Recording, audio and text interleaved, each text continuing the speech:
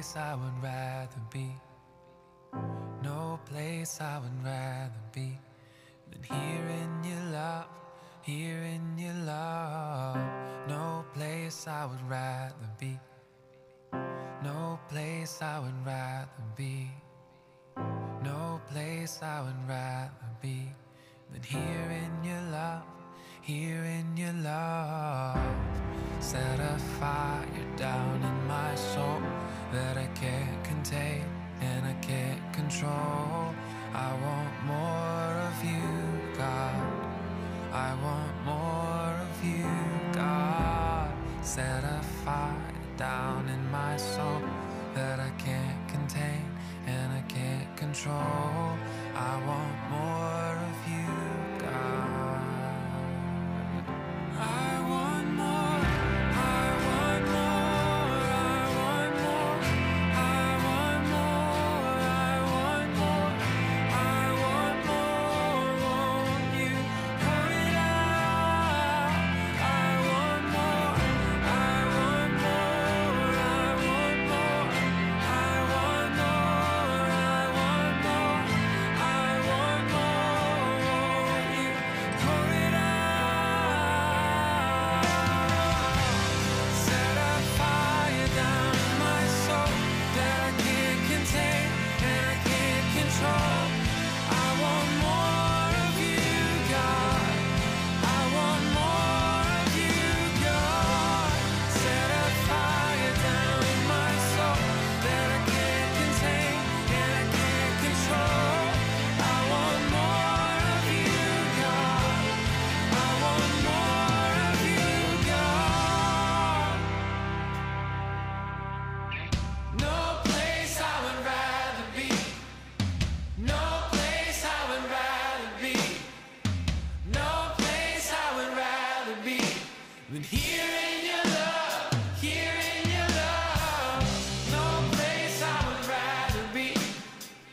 No place I would rather be. No place I would rather be than here in your love, here in your love. Set a fire down in my soul that I can't contain and I can't control. I want more of you, God. I want more of you, God. Set a fire down in my soul that I can't contain, that I can't control. I want more, I want more, I want more, I want more, I want more, I want more, I want more. Won't you pour it out? Set a fire down in my soul that I can't contain and I can't control. I want more of you, God. I want more of you, God. Set a fire down in my soul that I can't contain and I can't control. I want more of you, God. I want more of you, God.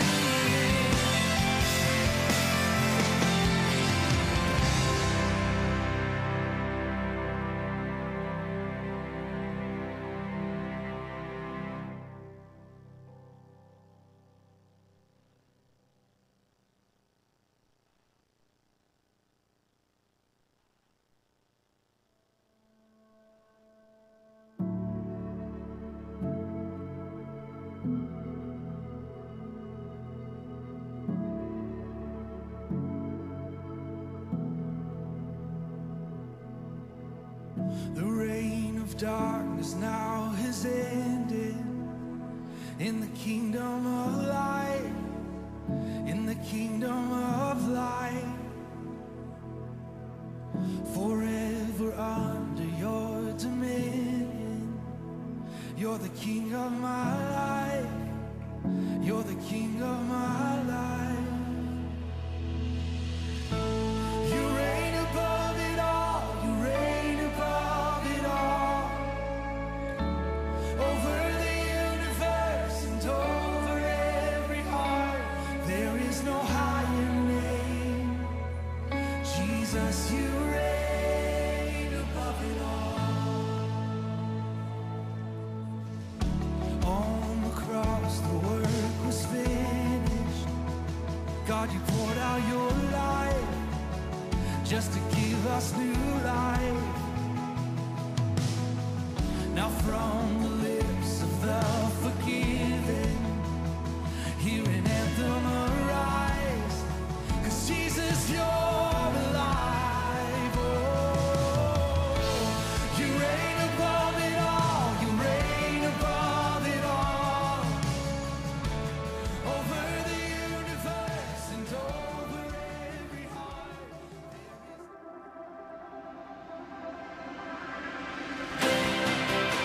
Hey, good morning, everyone. Happy Easter. Let's stand together and sing.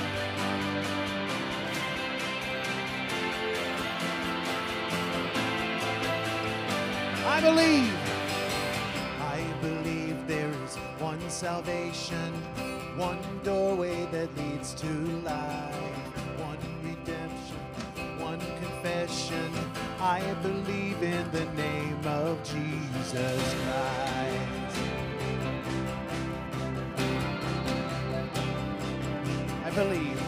I believe in the crucifixion. He's been set free. I believe in the resurrection. Hallelujah, his life is death-free. All praise to God the Father. All praise to Christ the Son. All praise to the Holy Spirit. Our God has overcome. The King who was and is and evermore will be. In Jesus' mighty name, I believe.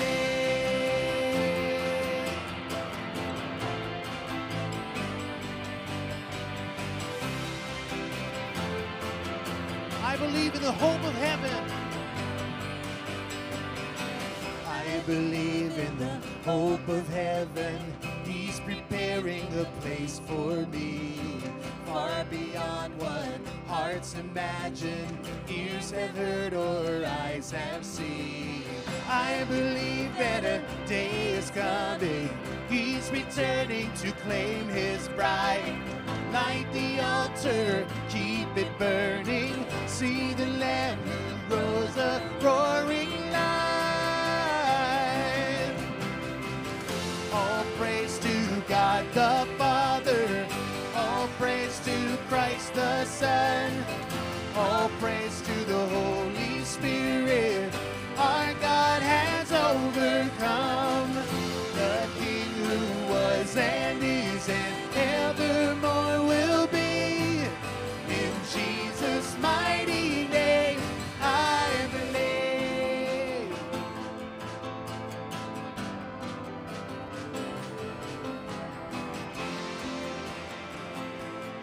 I'll never be ashamed of the gospel. No, I'll never be ashamed of the gospel of Jesus Christ. How could I ever walk away from the one who saved my life? Again. No, I'll never be ashamed of the gospel of Jesus Christ.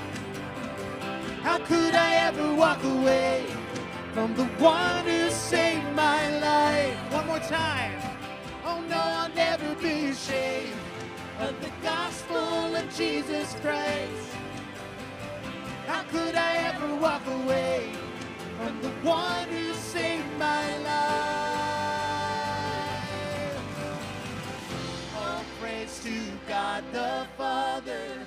All praise to Christ the Son. All praise to the Holy Spirit. Our God has overcome. The King who was and is and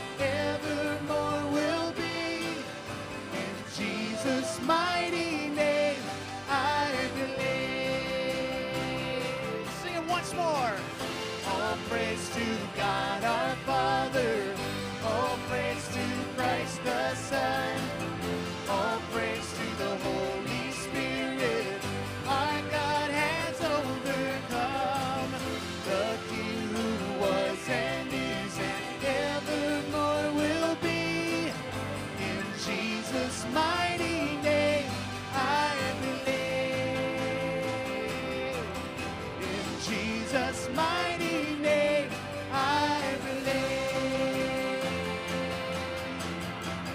Go ahead and be seated.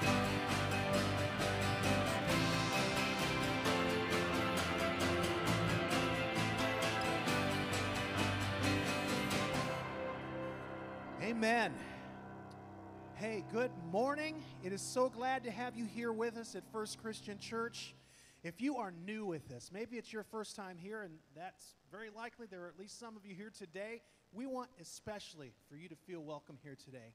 We have a gift that we'd like to give to you, so before you leave, make sure you stop by our welcome desk outside these doors, and we'd love to give that to you to show our appreciation for you being here. We'd also love it if you'd fill out a connection card, and that goes for everybody, because not only do we want to know that you were here with us today, but we also want to know what we can be praying for you about. We take great joy in doing that for you, so make sure you fill those out. You know, there's a lot of ways to worship here, one in which we just participated by singing, and there's so many more, and one of those other ways is through giving. And if you have come here prepared to do that today, there's a couple of ways that you can. First of all, at the exits, there are boxes where you can put your gifts if you want to do it that way. If not, you can always give online, and that's at fccwarsaw.com/give. So if you're joining us on our live stream and you want to give, that's the way that you can do that today. A couple of things I need to make you aware of. First of all, next week is Family Worship Sunday. You are not going to want to miss out on this. We're going to be here together, kids and adults alike, all going to be gathered together here in worship. It's going to be a fun time. Bob Jones is going to be bringing our message that day. You will not want to miss it. It is going to be a little bit different, so that'll be really fun. And second of all, if you are curious about what it means to be a member here at First Christian Church, and you are kind of seeking out that information, there's something that is for you called First Step. That's happening on April 14th, so 2 weeks from today, and that's going to happen right after this service. And what that is an opportunity for you to, like I said, find out more about the church, what we're all about, where we've been, where we're going, and you'll get an opportunity to meet some of our staff, some of our elders, and of course, you get a free lunch, so you will not want to miss out on that opportunity. Now, what we celebrate here today is the greatest news that we have ever been given. And I want you to imagine for a moment. Picture up. What's that? Picture up. You're a picture up. She is a picture up, though, isn't she? Anyway, thank you for that. Out here, I heard that in my ears and I got confused. Out here in the lobby is a photo opportunity for you and your family if you want to take part in that. To remember that you were here and that we celebrated Easter here together. That's what I meant to say. Thank you for reminding me. Now, on to the important thing that I was going to say, and I've forgotten what it is. Hey, this is the greatest news that we've ever been given, that Jesus is alive. And I want you to imagine for a moment that today is the first time that you have ever heard that news. If you've grown up in the church all your life, you know that Jesus is alive. But imagine that you're hearing that news for the first time here today. Maybe it goes something like this. Watch the screens. Stand with us. Let's worship again through singing. Sin has no hold on us anymore. Let's sing. I was buried beneath my shame. Who could carry that kind of weight? It's my tomb. It was my tomb. Till I met you. I was breathing but not alive. All my failures I tried to hide. It was my tomb till I met you. Lord, you called my name. You called my name, and I ran out of that grave, out of the darkness, into your glorious day. You called my name.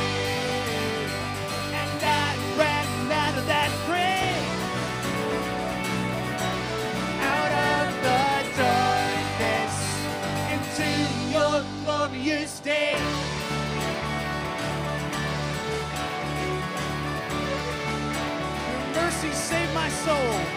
Now your mercy has saved my soul. Now your freedom is all that I know. The old made new. Jesus, when I met you, called my name. You called my name, and I ran out of that grave, out of the darkness into your glorious day. You called my name, and I ran out of that grave, out of the darkness into your glorious day.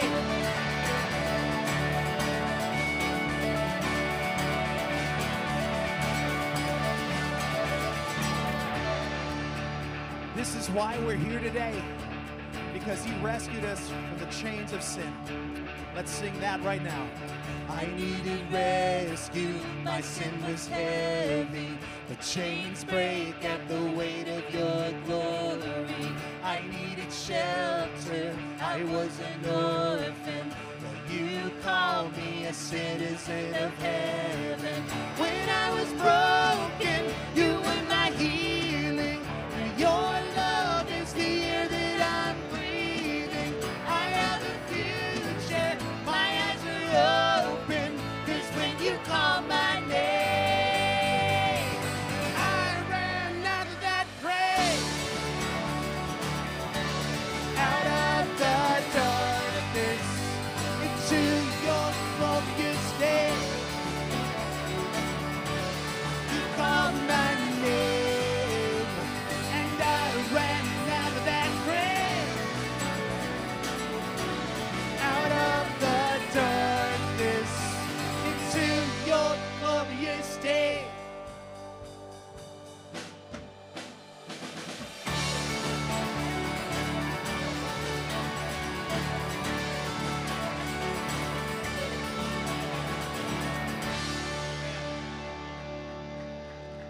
The victories we have are through Christ and through Christ alone.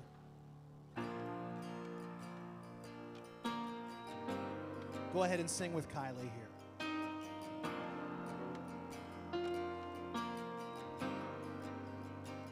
What gift of grace is Jesus my Redeemer? There is no more for heaven now to give. He is my joy, my righteousness and freedom, my steadfast love, my deep and boundless peace. To this I hold, my hope is only Jesus. For my life is wholly bound to His. Oh, how strange and divine! I can see all is mine, yet not I, but through Christ in me.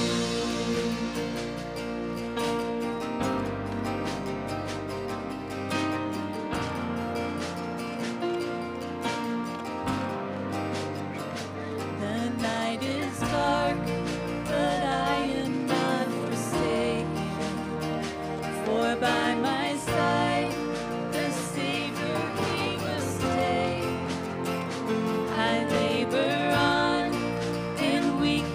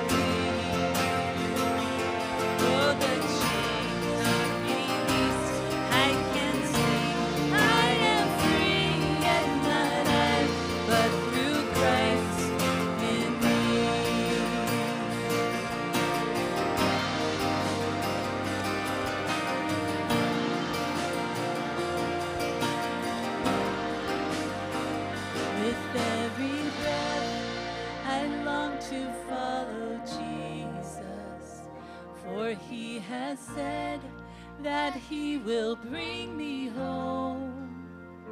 And day by day, I know He will renew me until I stand with joy before the throne. To this I hold, my hope is only Jesus. All the glory evermore to Him. When the race is complete, still my lips shall repeat, yet not I, but through Christ in me. To this I hold, my hope is only Jesus. All the glory evermore to Him. When the race is complete, still my lips shall repeat, yet not I, but through Christ in me. When the race is complete, still my lips shall repeat, yet not I, but through Christ in me. Yet not I, but through Christ in me. Yet not I, but through Christ in me. Go ahead and be seated.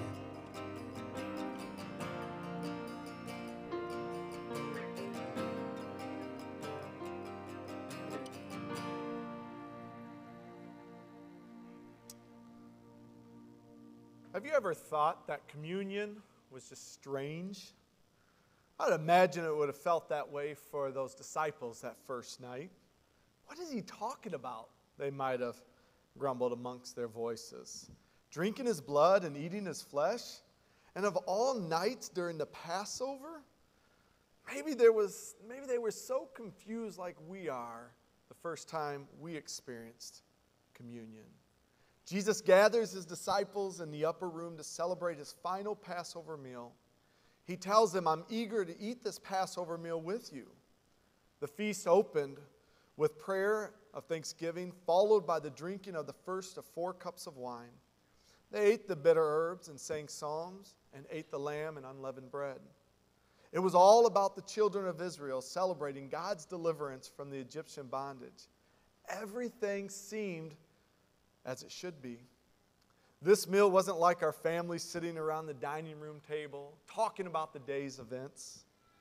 They would have probably reclined on the floor around the table, sitting on pillows and blankets with some candles lit in the room. It was a moment that things would start to kind of turn a little weird. Jesus was about to do something new. He was about to establish that first communion that day. As Jesus took the 3rd cup, he gave thanks to God for it and said, take this, share it amongst yourselves, because I won't drink of the fruit of the vine until the kingdom of God comes. After sharing that 3rd cup, Jesus tells them he was about to suffer and says, somebody in this room will betray me. This night would not end as traditional Passover meals had ended for generations. Jesus takes the bread, and after blessing it, he broke it, gave it to the disciples, and said, take, eat. This is my body, which is given for you. He takes that 4th cup, and when he had given thanks, he gave it to them, saying, drink of it, all of you, for this is my blood of the covenant, which is poured out for many for the forgiveness of sins. What was this strange thing that was happening that night? And what are we to learn from what Jesus teaches us in his instructions? Just as the Passover meal commemorated God rescuing the Jewish people from bondage, Jesus was foretelling of a new covenant between God and his people, an agreement that would be confirmed with his death, the shedding of his blood. But see, the story does not end there, does it? The grave would not have the final say. Death could not hold him. And for that, we are so thankful today. Jesus was tying this Passover festival to the most important moment in history. God sending his one and only Son to be the perfect sacrifice, the Lamb of God that would come and take away the sins of the world. And on the third day, Jesus would overcome that grave. Just as God delivered the Israelites from Egypt, so Jesus' sacrificial death brings us deliverance from the slavery of sin. Every time we eat this bread and drink this cup, we are announcing the Lord's death until he comes again. So on this beautiful resurrection morning, as we gather here today, I am so thankful for all that Jesus did, because communion is so much more than a ritual celebrated each week. It's more than just something we do. Communion is about God sending his Son, the perfect Passover lamb, to be sacrificed for the sins of the world. And every time we eat this bread and drink this cup, we remember that moment in time Jesus willingly gave his life for the sins of the world. So today I ask you, what will you do with this moment as we partake of this communion? Let's pray. Father, we are grateful. We can't thank you enough for all that you did. Father, we thank you for Christ coming to the cross and dying for our sins. And we thank you today that we remember. We thank you for this moment as we reflect and worship. God, I pray as we will take this cup, eat this bread, Father, we will remember the true significance of this moment. We love you and we thank you. In Jesus' name we pray. Amen. Please open up your cup to the bread side first. Jesus took the bread, and he gave thanks. He broke it and said, "Take, eat. This is my body, which is broken for you. Do this in remembrance of me." Let's eat together. Open up the juice side. In the same way, also, he took the cup and said, "This cup is the new covenant in my blood. Do this as often as you drink it in remembrance of me." Let's drink together.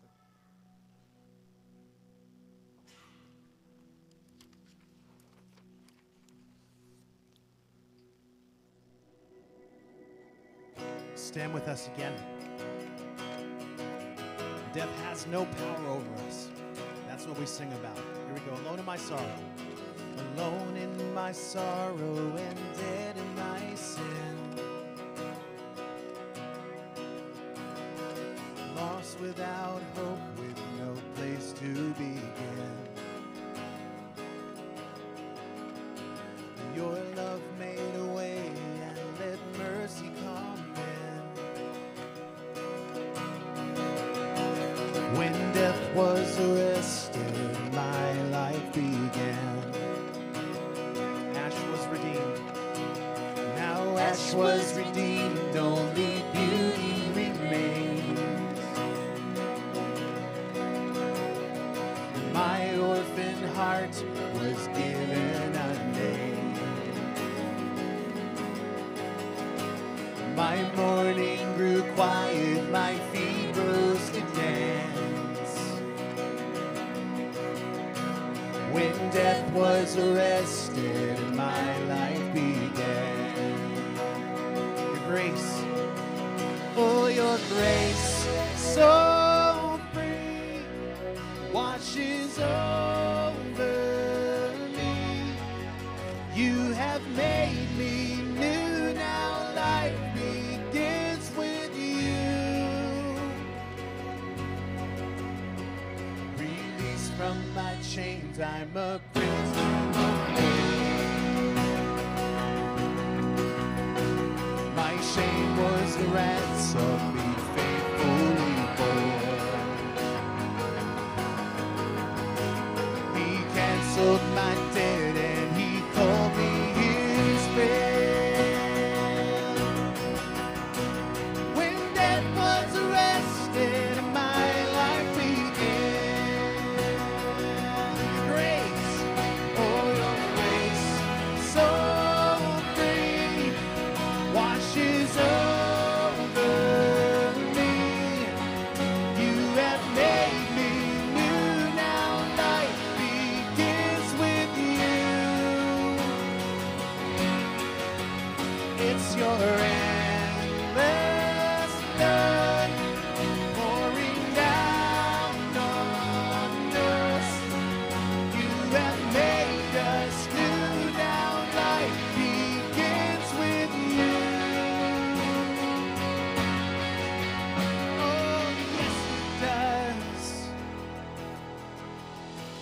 Our Savior displayed on a criminal's cross. Darkness rejoiced as though heaven had lost. But it hadn't. This happened. But then Jesus arose with our freedom in hand. That's when death was arrested and my life began. That's when death was arrested and my life began. For your grace so free washes over me. You have made me new. Now life begins with you. It's your endless love pouring down on us. You have made us new. Now life begins with you. We're free. Oh, we're free, free, forever we're free. Come join the song, all the redeemed. Yes, we're free, free, forever, amen. When death was arrested, my life began. Oh, we're free, free, forever we're free. Come join the song, all the redeemed. Yes, we're free, free, forever, amen. When death was arrested, my life began. When death was arrested, my life began. When death was arrested, my life began. And God, we're so very thankful for that fact today. In Jesus' name, amen. Go ahead and be seated.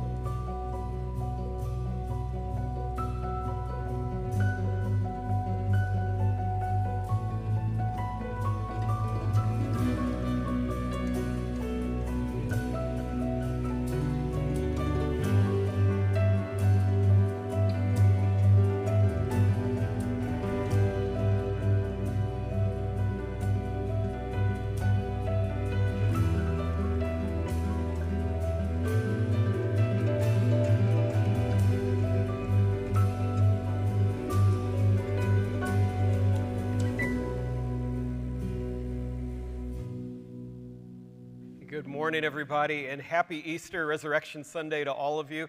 When I was a kid, I always thought like Christmas was the best day of the year, right? You know, because you get presents, and I love all the Christmas decorations and all the songs that go with Christmas and everything. But the older I have gotten and the more deeply I've come to understand and appreciate what it means to be a follower of Jesus Christ, this is my happiest day of the year. This is the holiday I look forward to the most, and I know a lot of you that have been following Jesus for years would say the same thing, wouldn't you? That this is the day that brings it all together. We wouldn't be celebrating Christmas if it weren't for Easter, right? This is what it's all about, that Jesus is still alive, that he died and he came back to life. Jesus Christ is alive and he remains alive. Amen, everybody? Amen, and happy Easter to all of you. Hey, you should have received a cloth that looks like this on the way in. And I do owe you an apology if you didn't. We had a bunch of these made, and I have been told by our greeters that we actually ran out this service, which in a way is both good news and bad news, because we had 500 of these made. If we had 500 people already here in the room this morning, that's a really cool thing through the 3 services. I don't know what to tell you exactly to do other than when we get to this point, maybe share with somebody near you, or if they're, oh, Calvin, you have some? Dude, okay, that's why there were none back there. All right, if you don't have one, these people are going to be walking through the room, and just give them kind of a nod or a wave, and make sure you get one because you need one. See, look at that. Everybody still gets one, which is pretty cool. So you're going to need to make sure you get one of these. They're going to walk through the room. Just wave to them as they do. I want you to give this situation here some thought with me, okay? Here it is. Video surveillance cameras have revealed a pattern in the way that a male suspect leaves for work each day. Every day, he rides the elevator in his high-rise apartment building all the way to the bottom floor. But when he comes back home from work, he rides the elevator only back up to the 6th floor, where he gets out of the elevator and takes the stairs the rest of the way up to where he lives. He does this every day, except if it's raining. If it's raining, he'll ride the elevator all the way up to the floor where he lives. Based on the evidence presented, why would this be the case? Let me give you another one to think about. Anne is lying dead on the floor. There's broken glass and water all around her. Stuart is asleep on the couch, seemingly oblivious to the death that has occurred. How did Anne die? I don't know if you've ever played kind of thinking games like that with anybody, or if you're a parent, maybe you've done some of these with your children, but generally how it goes is a scene or a scenario is presented to you, and then you get to figure out what's going on by asking questions that can only be answered with a yes or a no. And just so you won't be trying to figure these out the rest of the day and ruin your entire Easter, I'm going to go ahead and tell you what's going on here, okay? In the first one, the reason that the male suspect would only ride the elevator up to the 6th floor of his building when he would return home from work was because that was the highest button he could reach on the elevator panel. He was a very short man. But on the days that it was raining, he would carry an umbrella, so he could use the umbrella to push the button for the floor number where he lived. All right, second situation. I'm guessing some of you figured out the second one already. It might help you to know that Anne is a fish and Stuart is a cat.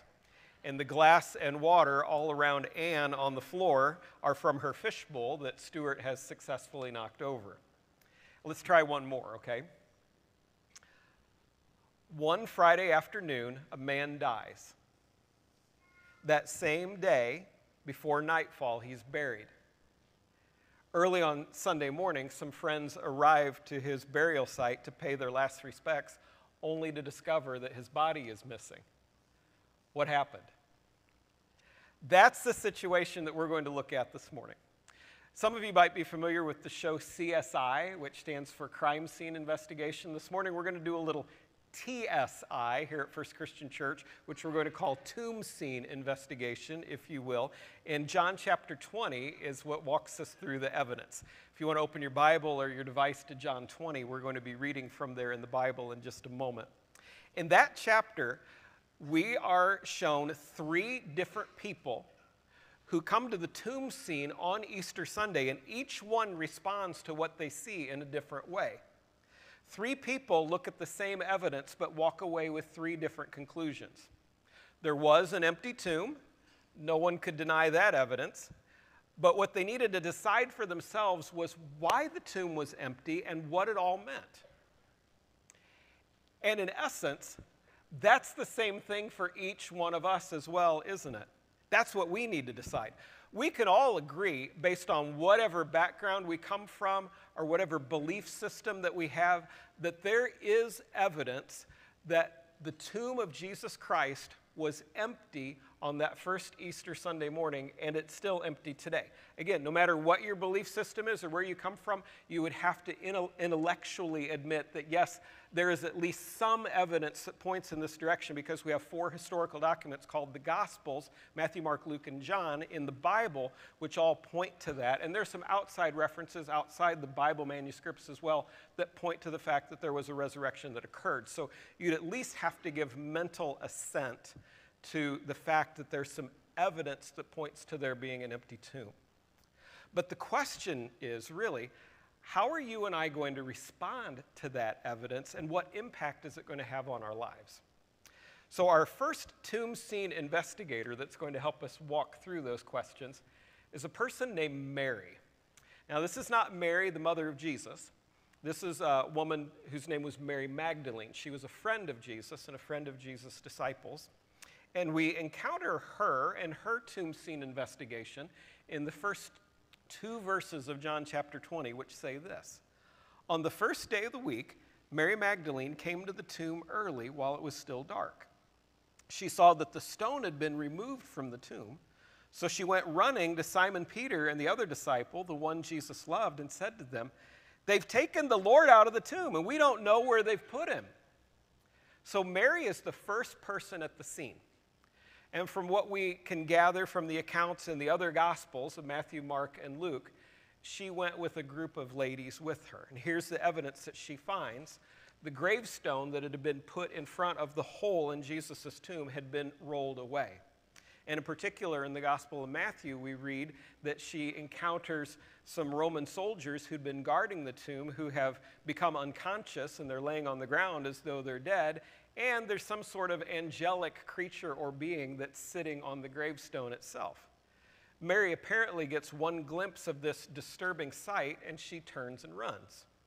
Her assumption? Jesus' body has been stolen. Grave robbers came during the night and took his body away. So it's safe to say here at this moment that Mary saw only the worst. That's what she saw when confronted with the evidence of the empty tomb. She saw only the worst. In her brokenhearted and already grief-stricken state over the crucifixion of Jesus, she assumes that now something even more awful has happened. Mary was somebody that Jesus had helped a lot, though, in her lifetime. The Bible tells us that Jesus drove 7 demons out of her. So I can't imagine what kind of living nightmare that she had, or how much better she would have felt after Jesus took care of that problem in her life, but I'm sure she was very, very grateful to him. And she stayed as close to Jesus as possible during his trial and during his crucifixion. When his body was mangled from torture, she didn't turn away in disgust. And when he was hanging on the cross, the lewd comments of the soldiers and the insults of those who would pass by, they didn't force her away. When they took Jesus' body down from the cross, she was there. And when they placed his body in the tomb, she sat nearby. And when the Sabbath day was over, she returned to the tomb on Sunday morning, only to find that Jesus' body was missing. So to her, this awful situation has now just gotten worse. She's truly, at this point, without hope of any kind whatsoever. Man, our hearts have to go out to her, though, don't they? I mean, because of the obvious grief that she had and the deep appreciation that she had for Jesus. And in a way, we can probably relate to her, right? Because sometimes, like Mary, I'm guessing, don't we miss the miracle of what God is doing because maybe we weren't looking for it to happen? Maybe we overlook something extraordinary that God has done because we maybe weren't expecting him to act in such a dramatic way. So maybe, in some sense, we can relate to her, only assuming the worst when she sees an empty tomb. But ideally, our response today to the tomb scene is going to be a lot different than her initial take on the situation. So Mary runs and tells this news to 2 of Jesus' disciples, Peter and John. And the message was intriguing enough to provoke them to go to the tomb and see for themselves. They also wanted to do some investigation and see if they could figure out this mysterious occurrence that had happened. So let's pick up the action again in John chapter 20, verse 3. At that, Peter and the other disciple went out heading for the tomb. The two were running together, but the other disciple outran Peter and got to the tomb first. Stooping down, he saw the linen cloths lying there, but he did not go in. Then, following him, Simon Peter also came. He entered the tomb and saw the linen cloths lying there. The wrapping that had been on his head was not lying with the linen cloths, but was folded up in a separate place by itself. When Jesus' body was prepared for burial, like when his body was taken down off the cross, it was wrapped in a great big sheet, really tightly, kind of like a shroud. So sort of mummified, then he was taken and placed in the tomb. And from what we can gather here, as well as from some archaeological evidence of tombs that they found in Israel that are dating back to around the 1st century, tombs would typically be cut out of rock. They would have a low entrance, maybe a step down into it, and then a flat, smooth slab inside where the body would be laid. So Peter goes into the tomb. He stoops down, walks inside, maybe takes that step, and he sees the evidence. Like the grave clothes are there. That great big sheet that they wrapped Jesus up in, it's there. There's no body, though, to be found. So he ponders the scene, but to this point, to him, it's just evidence. That's all it is. It's just evidence. Apparently, Peter saw only the facts. The old-time dragnet officer, some of you may be familiar with Joe Friday. He often repeated a now famous line, "Just the facts, ma'am, just the facts." And that's sort of what we perceive from Peter here as he arrives at the tomb. He sees some things, but he doesn't understand what the facts have to say. Some of us probably come to unusual situations believing that there always has to be an explanation for everything, don't we? I'm guessing that's how a lot of us are. We look for rational, verifiable solutions, and they have to fit within our own framework of how the universe operates. But it's tough if we have that kind of a grid to recognize something supernatural or even to believe in it if it's truly happened. Maybe if we have strictly a scientific approach to evidence, a resurrection isn't going to rank very high on our list of possibilities of what could occur if we walk into a tomb where there used to be a body and is no more. So as you yourself consider the empty tomb of Jesus, is that just evidence to you?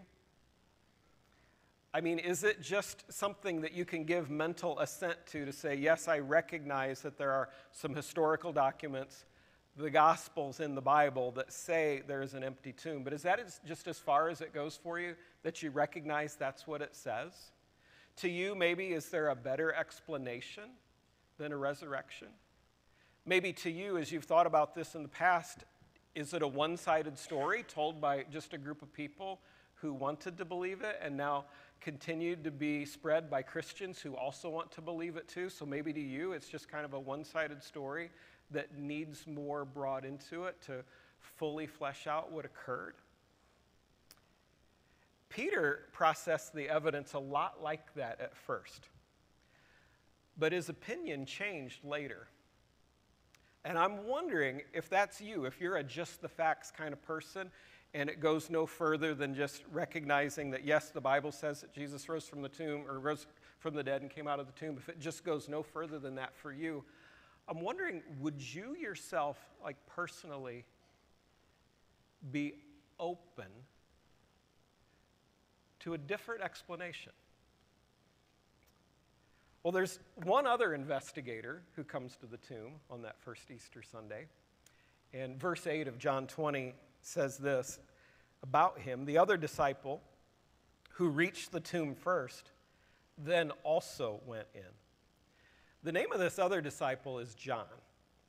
And since he's the writer of this account, the author of the Gospel of John, he's too humble to call himself out by name. So he just refers to himself as the other disciple, or the one that Jesus loved. And in the verses prior, a lot of attention is given to the condition of the grave clothes, the evidence about the grave clothes themselves. And the condition of them is quite intriguing because in general, you could say that this tomb scene is very neat, it's very orderly, it's very calm, it's very serene. It lacks the evidence of anything related to violence or disturbance or break-in. I mean, in fact, think about this with me. If Jesus' body had been stolen in the middle of the night, would grave robbers have taken the time to take all of the wrappings of a dead body off and laid them there so that they were still there? Or would they more likely have gotten out of there as quickly as they possibly could, right? So there's nothing here that gives any evidence that anybody was rushed by any means in stealing a body. If for some reason Jesus revived in the tomb, some people, you'll hear this from time to time, say that he didn't die all the way on the cross, which is honestly incredibly far-fetched. If you remember what we talked about from Jesus' scourging a few weeks ago, how if that alone didn't kill somebody, the crucifixion obviously would. If you've seen The Passion of the Christ recently, the movie, you remember then what a scourging looked like.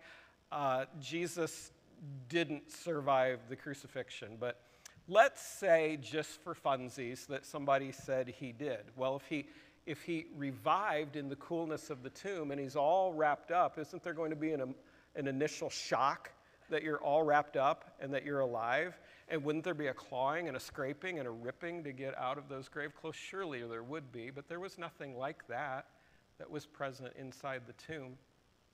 John sees something very unusual. Something strange has apparently happened when he looked in there. With the body gone, the grave clothes appear as though they've just collapsed. Like they're still there in the form of holding a body, but there's no body there. They've just collapsed as though Jesus passed right through them.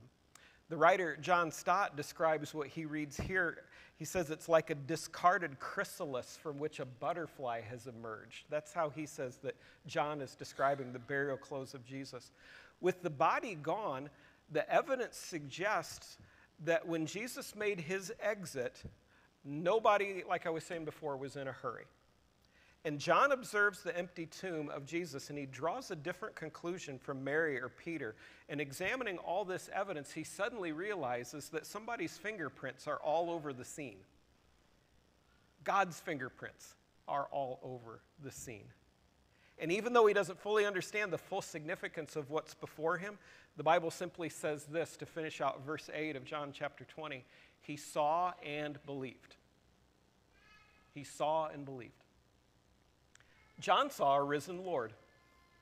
Mary saw only the worst. Peter saw just the facts. But John saw something the other two investigators didn't see. He saw a risen Lord. He saw a brand new day. And what was it, though, that John specifically saw that made him have such a different response? What exactly was it about the evidence that caused John to believe? Well, we have to remember something here. And it's helpful to remember what Jesus' occupation was before he became a traveling preacher and before he had a group of disciples that followed him around and they were telling everybody the good news. Anybody in here, what was Jesus' occupation before he became a traveling preacher? He's a carpenter. Very good. Yeah, Jesus was a carpenter. And the writer Sigmund Bauer says that back during Jesus' time, there was a way that a carpenter would let a contractor know that a job was finished. It was a signature, so to speak. So imagine it like this. It's a hot afternoon in Galilee. Jesus has just finished a project that he's been working on for quite some time. His arms are just coated with sweat, and in the sweat is matted all kinds of sawdust. His face is flush with heat. So he takes a very welcomed drink of water from his leather water bag, and after taking that drink, he dumps the rest of it over his head and down his chest and all over his arms and gets all that grime off of him. And then he takes a nearby towel and pats himself dry before heading home. And when he's done with that towel, he folds it in half and then folds it in half again, and lays it right on top of what he was working on.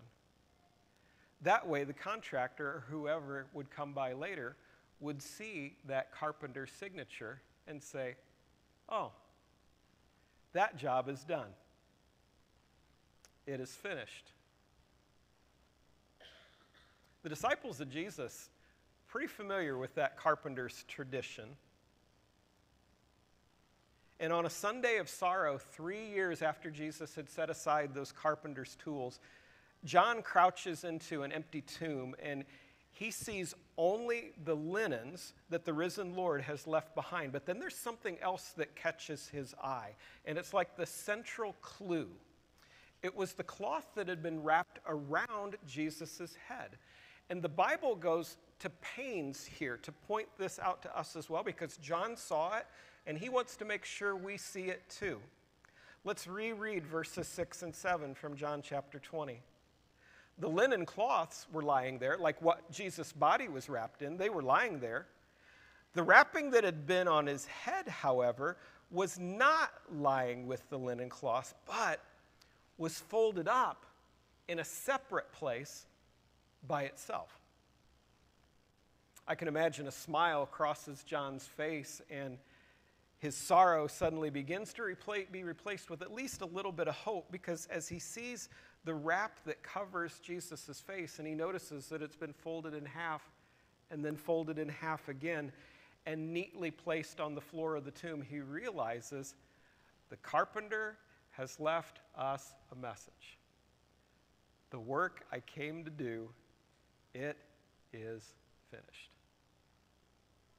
So you got this cloth when you came in here to the room this morning, or maybe just now when people were walking around and handing them out. I want you to hold it kind of just in your hand like this, or just put it on your leg, or maybe even on the seat next to you, but just make sure it's open.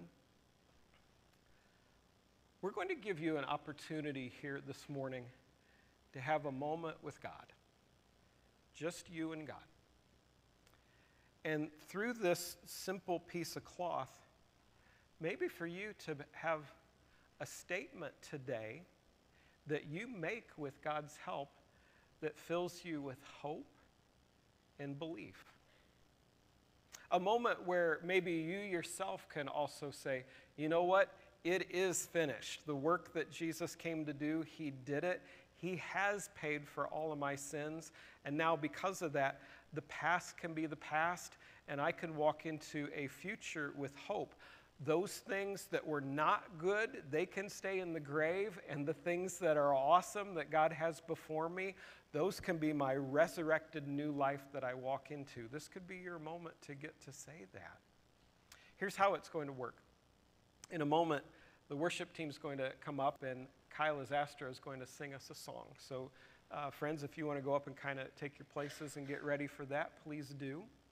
So Kyla is going to sing a song. And as she does, I want you to let that be a moment where you just spend with God. And when the time is right, just for you, you don't have to do this when the person next to you does this, but when the time is right for you, I want you, not yet, but at that moment, to take this cloth that you have, fold it in half, and then fold it in half again. Just like the one that Jesus left behind on the floor of the tomb. What could this say? Well, for you in your moment with God, maybe as you're folding this cloth up, this can be your moment where you say, you know what, God, there are some things that are going on in my life right now. They need to be put to death. And we need to get those things in the grave. And I want to be raised up to be somebody new today and walk out of here with a hope and a future that I'm not living with right now, because those things are leading to either spiritual death or literal death in my life, and we need to put them away. And God, I'm going to walk out of here in full faith and confidence that you're raising me up to something new because Jesus is alive. Maybe for some of us in here, as we fold this cloth today, we're going to be thinking about something that happened some time ago, and it's just hard to keep it in the past. Maybe it was something that happened to you. Maybe it was something you were a part of. But either way, it's something that to you just keeps coming back to your mind. And it needs to stay in the past because it's wrecking your present and it's making your future awful stressful. So maybe for you in this moment that you're going to take in just a little bit by folding this cloth, God, we need to get that buried. It's over and done with. And I know that Jesus rose to give me a new life, and I'm claiming that today. That's going to be in the past, and I'm walking into the future that Jesus is giving me. Today I'm walking out of here. You've got that. I'm not going to carry it anymore. Maybe for you, as you're folding this cloth today, you've been carrying around a lot of bitterness towards somebody. Maybe somebody's really gotten under your skin, and you think about them a lot, and it's just causing your soul and your heart to turn kind of dark. It needs to change. Because for you, maybe that's what's wrecking your future and wrecking your present, making your future awful stressful. This could be a moment for you where you say, you know what, God? Let's bury that bitterness. Let's put that in the tomb. And let's walk out with a new hope that you've raised me up to be somebody different and somebody full of life, not bitterness. For some of us here today, maybe the folding of this cloth is just going to be a simple reaffirmation of what we've believed for years. If you've been a Jesus follower for quite some time, maybe what you can be doing in this moment is just saying, thank you, Jesus. I reaffirm today what I claimed so many years ago, that you died on the cross for my sins and that you rose again. And I'm going to walk out of here claiming that again, that that's the central thing in my life. Or maybe for others of you in here, it's just going to be a statement of thanks, of like, God, you've led me through a lot of things in the past so far, and I'm going to recognize that Jesus is alive and lead me into the future. Maybe that's what it'll be for you. Yet for others of you here today, this may be the first time you've ever made a legitimate statement of faith of any kind. This may be the first time you've ever reached out to God for something or claimed that you want to own the good things that he has promised for you. If for you that's the case, boy, this is a big deal. Maybe for you, by folding up this cloth, maybe you're saying for the very first time, I believe this stuff is true, and I'm going to let Jesus put my past to death and raise me up to be somebody new. Boy, if that's you, this could be a really powerful moment. It could be any one of those things. It could be something different. I mean, this is your time to spend with God. So with this open cloth before you, and I hope an open heart as well, enter into this and see maybe what God wants to tell you about what he wants to make new and what he wants to make sure is left in the grave. And again, I also want to encourage you, don't do this just for the sake of doing it. But if this is something that happens to you while Kyla's singing this song, make sure you enter in and claim this today, okay? All right, here's Kyla.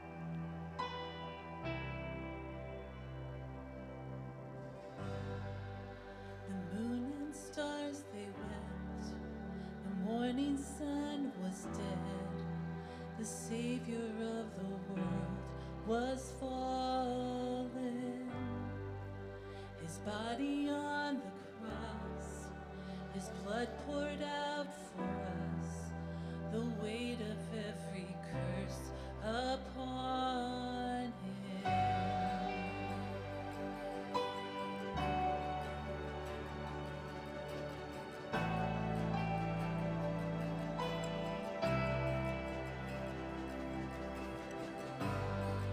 One final breath he gave as heaven looked away.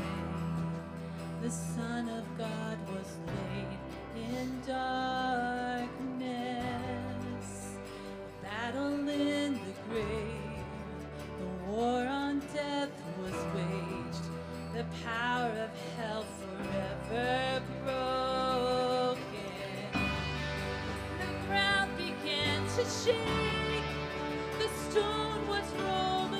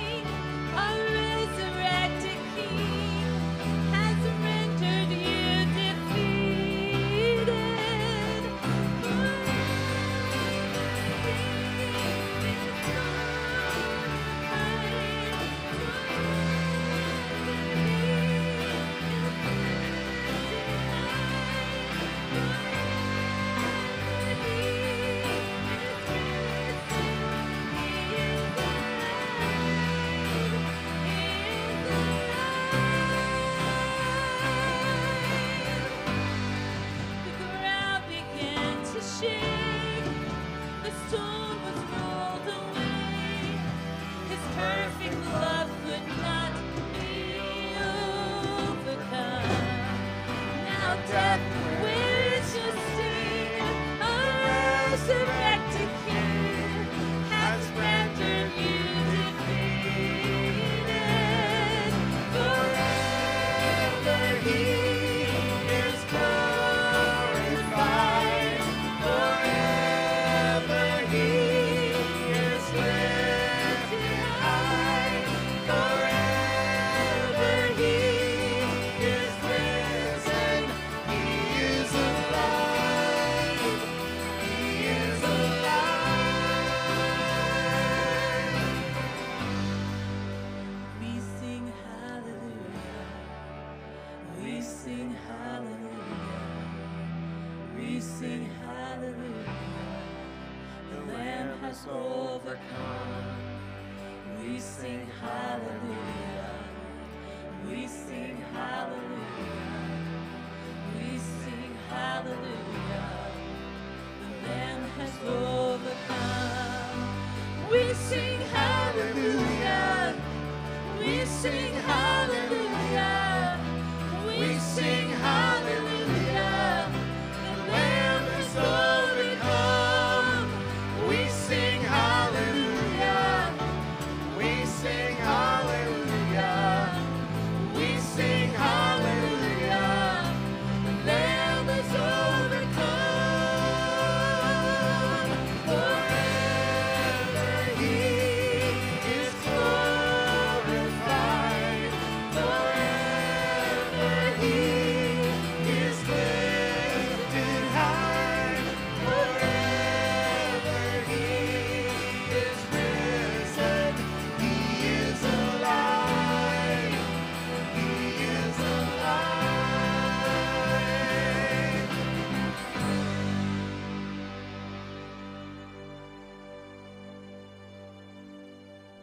So maybe as you folded up your cloth here just a moment ago, maybe something really did happen here, something pretty cool. I'd encourage you to hold on to this. Take this with you and maybe set it on your desk or put it on your dresser or your nightstand or maybe inside your locker at school or work, someplace where you see this regularly. And maybe even later today, just write the date on it, that it was Easter Sunday, March 31st, 2024. And write what happened or what this means, right?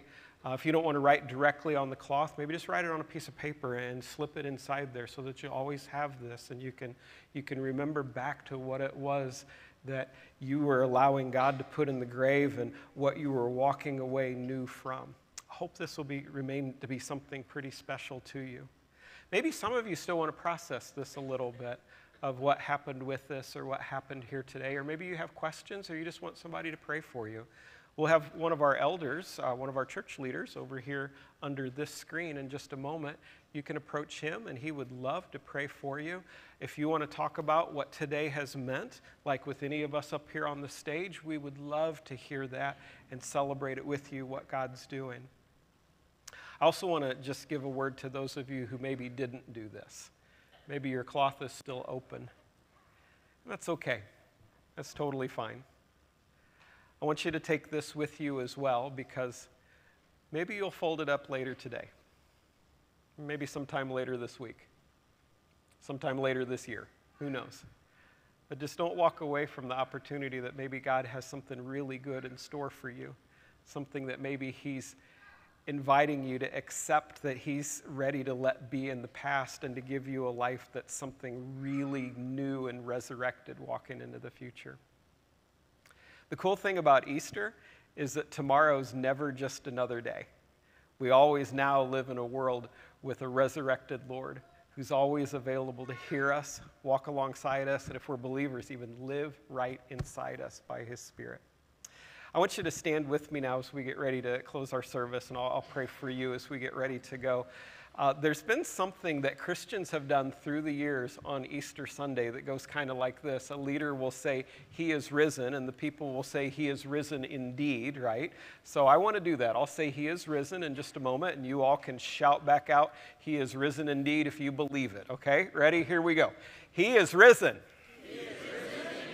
He sure is. He is forever risen, never more to ever die, and no one in here who is a follower of His will ever die either. life continues to go on in Christ, and we have an eternity with God the Father because of him. Let's just take a moment and pray. Let me pray for you. Father, thank you so much for this opportunity to worship together today.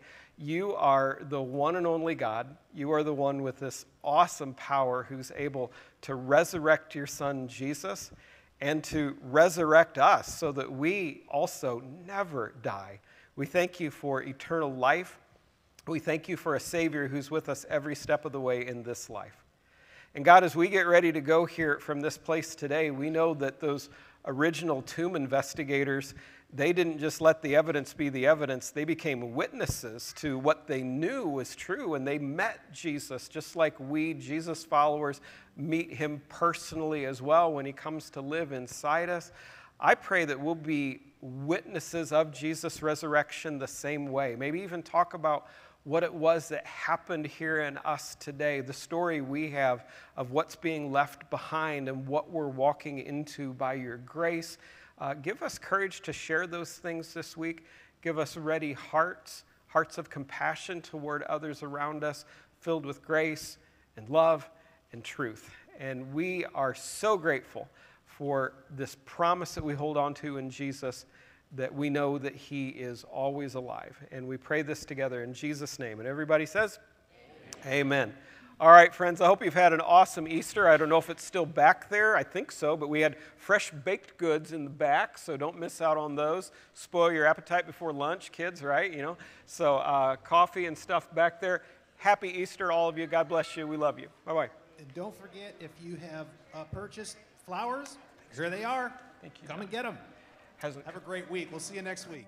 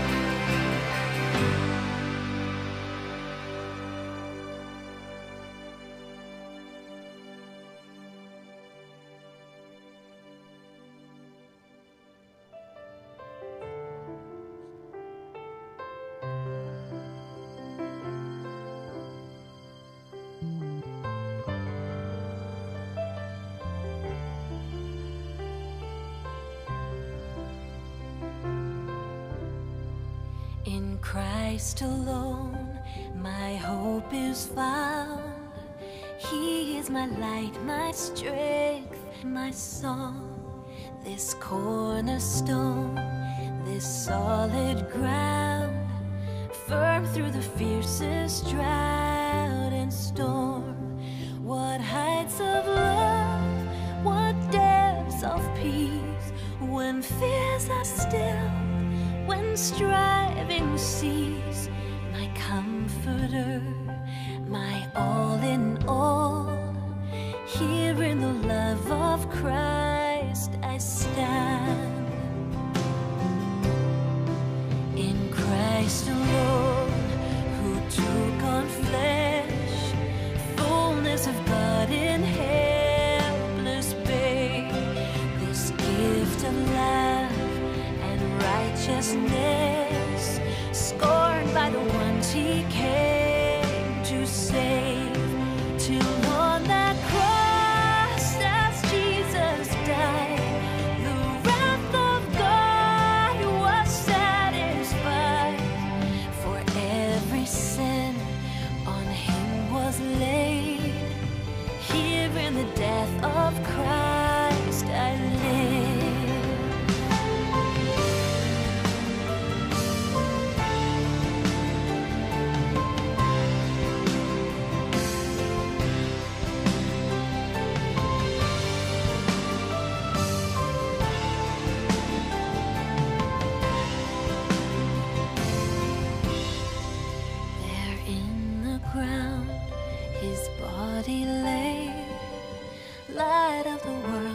that darkness slain, then bursting forth